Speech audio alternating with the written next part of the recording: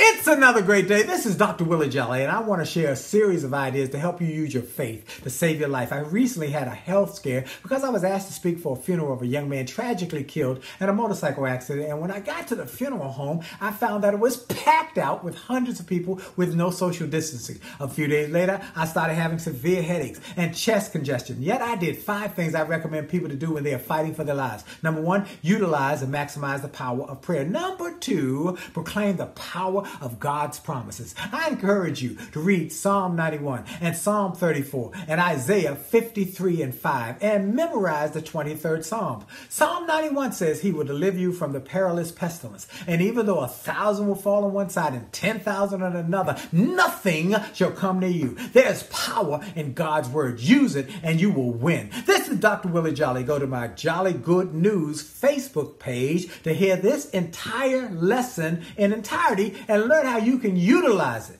to help you win more. Have a great day, and remember, your best is still yet to come.